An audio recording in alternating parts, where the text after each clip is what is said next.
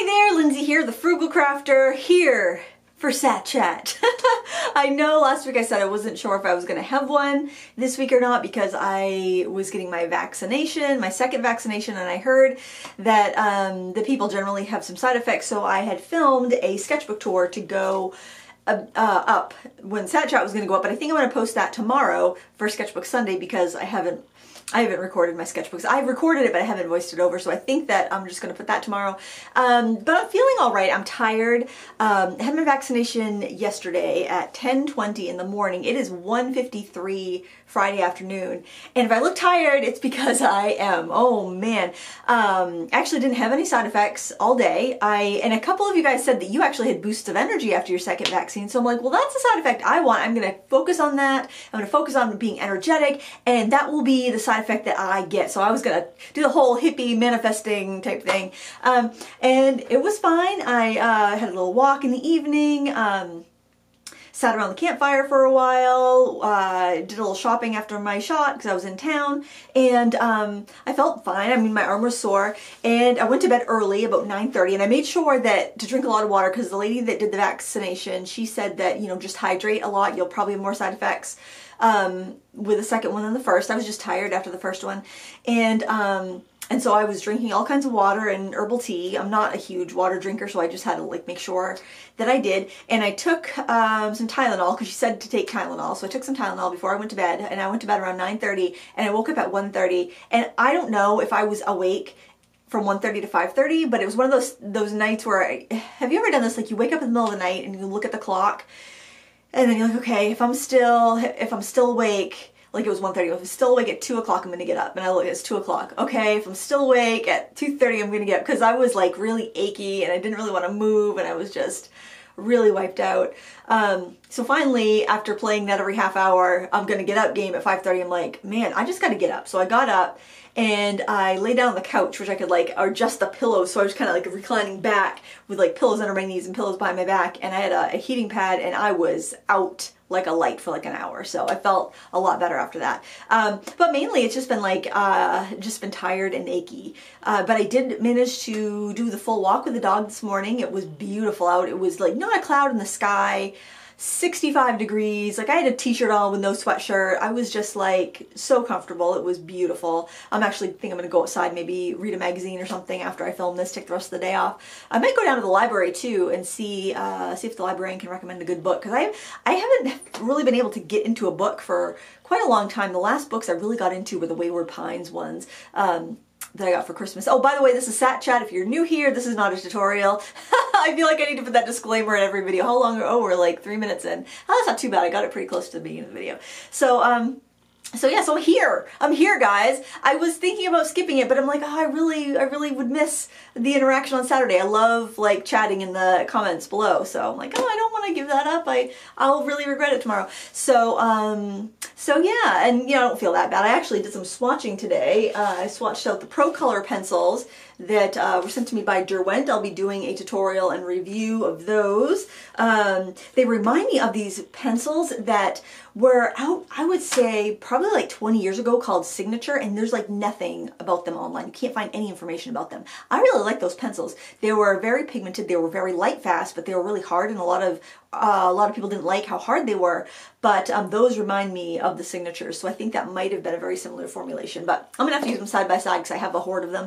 Not a hoard of them, I have some open stock ones, but I'm definitely gonna put those side by side. I did that Magnolia that I did in a Sketchbook Sunday a couple of months ago with the Signature ones on the pastel mat, and I think I'm really going to enjoy those on like pastel mat or a sanded paper or something like that. So that's what I'm going to be playing with over, I don't know, it'll be a while before that review's up. I'm out probably about 4 or 5 weeks on reviews, and on Monday I have a really fun review collaboration with artist Jane Bush. We've swapped pencils and we're gonna review we're reviewing pencils that we sent each other, so that's gonna be really fun. I've seen her video, she's seen mine, so we're gonna publish them at noon on Monday, so you can check that out if you like product reviews and just, you know, fun times, I guess. So man, this week if I wasn't tired from the vaccine, I would be tired from this week. I'm sorry if I am super low energy. Man, I am just super low energy today. So Okay, SATs last week, they went great. I know I was chatting with you guys while I was like down there in Farmington while my girls were taking their SATs. There was no issue with Lila using the passport to get into the test because she doesn't have a driver's license yet. But her test was scheduled for this week. And bad on me for not looking over the paperwork because it was addressed to her. She took it. She's like, oh, my test is Thursday at 2 p.m. I bet I have the same instructor that's, you know, that I haven't passed the last couple times with. And she was very upset about that. But I'm like, oh, Thursday's my vaccination day. So Jason was going to take her to the driving test, and because I didn't know what time I'd be back or how I'd be feeling. And so I actually got back before they left. I wiped down the car because it was the girls use the van now, and that was what she was going to take her test on. And I know they were busy in school. They had online school, so I was just trying to tidy it up for them so that the instructor didn't have to sit in a, you know, dirty teenage van. And so we come in, and Lila's got all her paperwork. They're getting ready to leave, and Jason looks at it and he goes, Lila, this test is for tomorrow, not today, which wouldn't be a big deal except for the fact that the girls have a double-header softball game in Caribou, which is like 3 hours north, because like everything is so far away, and maybe SATs 2 hours southwest. We have baseball game 3 hours north, so they're up there all day. They won't get home until tonight, like late tonight. So I'm like, well, maybe there was a cancellation. So I called the DMV, the local branch, and just like, I'm just gonna ask. I asked if there was any chance it was like a cancellation and my daughter could take her test today. Well, this was yesterday, rather than her scheduled time because she was going to be out of town in a softball game, and we got her dates mixed up. And she said they don't do same day testing, and that wasn't possible, but they routed me to the DMV in Augusta, Secretaries of State's office, and they just rescheduled us. So they were very nice, very helpful. It's not like it made the best of a bad situation. She was very upset, but she got over it pretty quickly, and it'll just be more practice time. I don't really think she needs more practice time. Jason thinks she might actually be kind of psyching herself out because she's getting too much practice time. She just needs to, you know, get her license. And I don't know, I'm just kind of like, I'm going to stay with my hippie juju right now and say it's happening for a reason. Maybe there's a reason that her license is being delayed so it can avoid something else awful. I don't know. I don't know. I always wonder about that. I'm kind of superstitious. I'm a very practical, serious person, honestly, which might come as a surprise, but I'm also very superstitious about things like that. Like if I get a bad feeling before I'm supposed to drive somewhere, I often won't go. So maybe it's probably over. I'm probably overly superstitious, but yeah, I definitely, if I get a bad feeling about something, then I'm like not doing it, you know. I'm just like that. So there's that saga. They're going to send us a new date for her test, and I'm not sure if they're going to charge us for for a new test, or if what we paid for that one that we didn't get to take will just roll over. But whatever, it is what it is. Small in the grand scheme of things. And oh, the other major, it's like anxiety whack-a-mole. I'm telling you, parenting teenagers. Just parenting in general. So my son has been in quarantine for the past 10 days. Actually 11 days. He was a close contact. There was a girl in one of his classes that tested positive for COVID-19. Now he's had both of his vaccines, but it hasn't been 2 weeks since his last one. And so we got a call like the day after, this was like 10 days ago, saying that he had to be in quarantine for 10 days because he was in a classroom with this girl that tested positive. And so that meant he wouldn't be able to go to prom because like the last day of his quarantine was prom day. And I was like, oh, come on. They missed their prom last year. They missed like every fun thing. All it has been is just drudgery, like for these high school kids, these seniors. And it's like, really?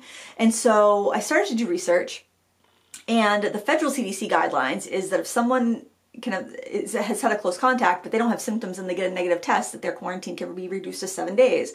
And then I also did some research on the Pfizer vaccine that said that 15 days after their first dose, they have 85 to 91% immunity. And time-wise, they count the first day as day 0 and not day 1, but it was like first thing in the morning we had close contact with that person, and the prom is last thing in the evening, so it's like, wouldn't that there'd be more than a buffer of 10 days between when he was exposed to when prom was going to be. So I emailed the school nurse, and I kind of laid it all out there, and he's had both of his shots. And he actually had a negative. He took a test like 4 days after contact just to see, because his girlfriend was with him when he got the phone call saying that he'd been in close contact with a COVID person, and or somebody who tested positive for COVID. And so he wanted to get tested because she wanted to visit her grandmother, and she wanted to make sure that he didn't have it. I knew the chances would be very slim because they were masked, and it was in a classroom. But so it came out negative, so that was great. And then he had his test today. Oh, so the nurse said, well, she contacted the Department of Education and her COVID liaison, and they actually said, yeah, if he gets a negative test on the day of prom, that they can go. So there were other kids affected too. So hopefully they all did that, so they can go. But another twist, because now I've learned my lesson about not double checking things. So after I had this, because the nurse had just emailed me a screenshot of the test, so I had done that, and I'm like, I just want to make sure that everything got there. So I called up the front desk. I called the school, and just to make sure that the nurse got the screenshot, make sure they got the note that, because he wasn't in school today because he had to get that test, and just want to make sure that that was an excused absence so he could go to prom. Because if you skip school or you miss school on prom day, you're not allowed to go. So I just want to make sure everything was, all set, because we're following the rules, we're doing what the nurse says that is okay to do. And the nurse is off today. She's not there. And she just called me yesterday to make sure that I had scheduled the test and was going to be able to send her a screenshot. And so I'm like, oh my gosh. And so I'm like, can I send you a screenshot at the front desk? So that's what I did. And then they called me back. They had talked to whoever was in charge while the nurse away, and they said, that's totally fine. But I told Jackson, make sure you have that on your phone, that screenshot of your negative test, so there's not going to be any problems. So this is some high-level parenting, guys. Oh my gosh, look at this, 11 minutes, and we have not even talked about anything crafty. Well, I guess we kind of have. We've talked about pencils and reviews. But man, oh man, that has been like consuming all of my mental bandwidth. I've been like, I felt so bad. I felt so bad that I didn't check her driver's license paperwork. Because, my kids are good. They're really on top of things. But, it's so easy to get a date wrong, and it's so easy to get wrapped up in one, focused on one thing. I was so worried about the SAT, because I'm going to drive them so nobody's stranded, not able to take a test. I was so worried about that I think I stopped worrying about everything else, except I was also worrying about the prom thing. But this has been such a weird year that I don't want anybody to miss out on anything unnecessarily, basically. So I would never ever want, one of my kids to put somebody else at risk if I thought there was a chance, but there isn't. And, science, yay science, right? Yeah, so yesterday after my vaccine, oh my goodness. So I don't typically go to Walmart, but that's where my vaccine was scheduled. And I had never been into the big Walmart because we have a smaller one. It's a super center, but smaller, nearer to where I live. And, then there's this really big one in Bangor that's like a mall practically. It's humongous. And that's where the vaccine was. And I'd never been in there before, and it was just kind of really huge and overwhelming. But I didn't have any place I had to be right after the vaccine. So I'm like, I really want to have some perfume because I haven't worn perfume in so long. And I just think it'd be a nice little pick-me-up, because everything is just so, I don't really love wearing makeup, but it's like, even if I did, you got a mask on, and which I guess you don't have to if you're fully vaccinated. I just got vaccinated, so I guess I would have to for a couple more weeks until the vaccine fully kicked in. But that was just I think said yesterday. That was maybe the day before. It was the big news out of the White House that you don't have to wear a mask if you're fully vaccinated indoors or outdoors. But anyway. I don't know. I like perfume. I always enjoyed wearing perfume when I was younger, and every time one of my daughters walks by with perfume, I'm like, oh, I should buy some perfume. That smells so good. So I'm like, I'm gonna check out the fragrance section at Walmart because I'm not fancy. I just want something that smells good. And I found, and I'm gonna show you the box. The perfume bottle's actually upstairs because I put it in my medicine cabinet. But it's called Love and Nature, and I got coconut vanilla orchid, and this smells like sunscreen and cupcakes.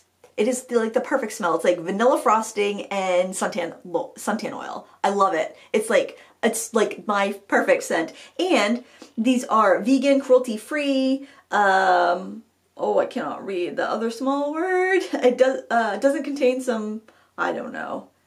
It's got a recycled box. Guys, it's no joke. Mid-40s, your eyeballs stop reading tiny print. unless you've got your glasses on. But it smells really good. They actually had like 4 or 5 different of these like vegan fragrances, and honestly, I'm kind of like, if I like something, I'm going to stop at the first thing I like, and that's going to be good enough. You know, I'm not going to like, especially with perfume, you smell too many smells and you can't tell what you've smelled. You know what I mean? Then you could come home with completely wrong thing. So it's like the first one that smells good that I'm going to like, that's what I'm going to go with. Same thing with pattern paper when I'm making a card. I'm going to go with the first pattern paper that's going to work, because otherwise you can spend all day just looking at your pattern paper. But anyway, I got perfume now, and I don't know if it, I can still smell it. It's not overly strong. It's nice. You know, it's $8 perfume. It's not like it's going to be overpowering and last all day or anything, but I think it does all right. I mean, I don't want oh yeah, it still smells. I don't want perfume that's too overpowering, because, and that's another thing, it's like when the kids were in school, like in grade school, when I used to go volunteer, there were always signs up everywhere saying do not wear fragrances, because some people are very bothered by that. But I work at home. I can smell however I want to smell. Too bad this doesn't have like smell-o-vision, because you can smell like beautiful perfume if you wanted to. But since I work at home, I can wear perfume. And everyone's staying 6 feet apart, so I could still wear perfume and enjoy it myself, because I think perfume is something you do for yourself, you know? It's something that you like. I don't care for heavily floral scents or like musky scents. I like smells that are like vanilla, you know? I like those. Do you remember Exclamation? Was it Exclamation or Baby Soft? I think it was Exclamation, like back in the 90s. I love that. I loved that perfume. So I actually also roamed around Joann's. I hadn't been in there. That was right down the road from Walmart. And oh, so by the way, I'm just kind of like, I've decided that this is not the time of life for me to be super duper restrictive in my diet or in my shopping, because I have a feeling it'll go off the rails if I don't, and or if I do, whatever. So I did pick up a couple things at Joann's. Not a lot. I mean, it's not really a haul. I noticed a trend, because I was in like the paper section, and I noticed a couple like Zodiac and Celestial themed papers, and then I was in like the craft section, and I noticed Zodiac and Celestial sequins. And then there was 2 people in the store that had Celestial masks on. So I think that's going to be a trend. So keep your eyes out for that. If you're like me, you have old Personal Stamp Exchange, beautiful Celestial stamps back from back in the day, like, I don't know, 2000 or something. And that seems to be like that style, that kind of vintage Celestial that was like really popular in the late 90s. Anyway, it's just something I noticed. I thought I would just kind of put that bug in your ear in case you're kind of thinking, I want to make something. What shall I theme it? But I saw these sequins, and they are shells and sand dollars and mermaid tails. And I just thought that color palette was really interesting. It's very soft, like soft kind of pastel. And I was labeling, oh, this is something I'd like your opinion on. I was going through the storage room, the old craft room, and I was thinking I need to label stuff, because it's taking me too long to find things. And also my stamp binders are labeled, but I used blue cardstock on the blue binders because I didn't want labels to be jumping out at me back when I first did it. But it's very difficult for me to identify what the binders are quickly, because a lot of times I'm going in there, I'm just turning on one light, I don't have all my lights on, and I'm just kind of like, it's hard for me to see what each binder is. So I put white labels on with black writing. And I've been filming like these little updates. Is that something you guys are interested in? Because I don't know, it seems kind of like a tedious project, and I don't know if anyone would actually be interested in this like slight update over there. But if you are, let me know, and then I can certainly post it, because I've been filming my boring life over there as I do this. I'm just like, why did I start this? I put labels on all my drawers, like chalkboard labels. I don't like chalkboard markers. They get so frayed so quickly, and my penmanship is awful. I should get one of those label makers, but it just seems way too much for me, way too organized. I'd probably lose it, or the batteries would be dead or something when I needed to use it. I'm just not like, I'm organized, but I'm not like a pretty organized. I'm a like utilitarian. My storage area over there looks like necessity. It's not pretty, but it works, and I can find my stuff. But I do need, since I'm not in there working every day, I go in there every day to grab stuff to bring over here to film. It takes me sometimes a couple drawers to get the right drawer that's got the thing in it that I need, or it takes me a few minutes to read all the binders to find the stamps that I need, because it's like black ink on a dark blue cardstock on a dark blue binder. It's hard, you know, it's just hard. It takes more time. I know it's only seconds, but But you know, those seconds add up. So I'll show you what else I got at Joann's. It wasn't a lot. I got this rainbow grosgrain ribbon. I just thought it was really unique and nifty, and it just, I love wide rainbows. And I don't know if this will be stiff enough for a belt, but this might be just a thing to like update some just plain like dark navy or black dresses I have. I don't know, maybe I'll just as an embellishment on a card or scrapbook page. I'm not sure, but I thought it was really cute. I don't know, it was near the sewing section, so I'm assuming it's a sewing. You could sew with it. I don't see why not. It doesn't have wire in it or anything, I don't think. Well, it's not wire edge, so I think I could sew with it. I picked up this pad of paper. I'm pretty picky about paper because I know I tend to like gel print and stuff, but this was a Vicky Bouton paper, I think the Storyteller line. Oh, I should have. Well, I'll just try to do that. Oh, this is awful. I need to get this over here. And by the way, I've noticed that like American Crafts just like owns everything. I was looking at some paper there and I'm like, I have that paper and it said it was by Bo Bunny, but I bought it for like $5 from Park Lane back in December at Joann's, the Park Lane, which is Joann's brand, and it was all the same patterns. I got a 12 by 12 for like $5. It was a crazy deal. And I've used it on quite a few projects. And it was all vintage stuff. And this was a small pad like this, and it was like $6.99, and it was by Bo Bunny. And so I look at it and it says American Crafts on it. And I'm like, does American Crafts own everything now? And then I looked at the other Park Lane stuff from Joann's. I'm just going to do this so you can kind of see, well. And all the other Park Lane stuff now says American Crafts on it. And the pad that I got back in December does not say American Crafts on it. So they must own, I think they own all of the house brands. I would not be surprised if American Craft makes all, aren't those journaling tags great? Those are gonna be so cute on a card. I think they make all of the house brand stuff too. It's like they own everything, and it seems like all the stamps are from American Crafts or another division of, or one of the companies that American Crafts bought. I'm not sure if Hampton Arts is owned by American Crafts. I don't think it is. So it's either American Crafts or Hampton Art or Hero Arts. And I did notice Hero Arts collaborating with a bunch of other brands like Gina K and Altenew and selling those stamps at Joann's. So I thought that was kind of neat because I think most crafters get their start at least by buying stamps and things at the big box stores. So if they can get exposed to some of those smaller companies that offer really unique stuff, I think that's a really good thing. And it kind of gives some exposure to those smaller brands. So it's nice to see these companies collaborating, but it's kind of weird to see that like American Crafts owns everything.